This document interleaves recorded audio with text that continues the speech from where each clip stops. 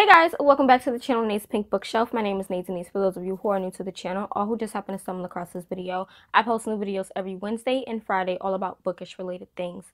Today's video is going to be my Autumn Readathon wrap-up video, and I know that this is long overdue, but I still figured better late than never. So the Autumn Readathon was actually hosted by Mercy's Bookish Musings here on YouTube, and it was the first readathon that I joined that she did. So with this readathon, there were 4 main prompts and 2 bonus prompts, and I had about 5 different books, I believe. Yeah, 5 different books. So I'm going to basically tell you guys what I thought about the book, the rating that I gave it, and that's pretty much it. So let's just jump into this. So the first prompt was to read a gothic book or a spooky book, and the book that I chose was Night Chill by Jeff Gunhus.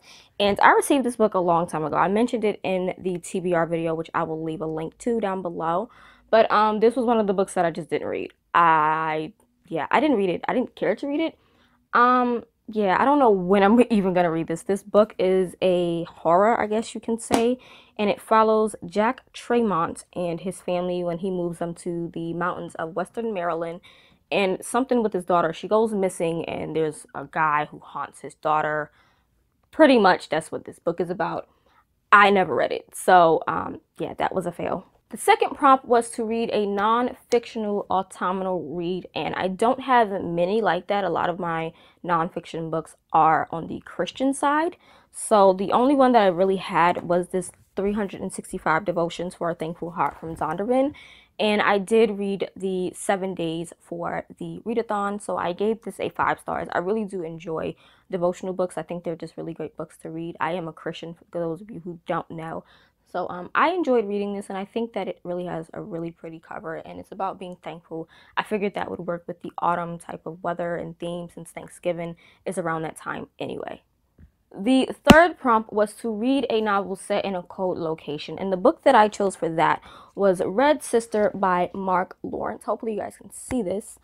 But I picked this book, and this book is set in a time basically where both the North and the South Poles are kind of like taking over, and the world is just becoming cold all over. I gave this 5 stars. It's a favorite. This book was amazing. It had assassin nuns, and it was badass. Simple as that. Just badass. Prompt 4 was to read a historical fiction novel, and the book that I chose for that was Dark Metropolis by Jaclyn Dolamore. I ended up giving this one 3 stars. This is a YA historical fiction set in 1930s New York City, but there also are like paranormal aspects with people coming back to life as zombies and magic.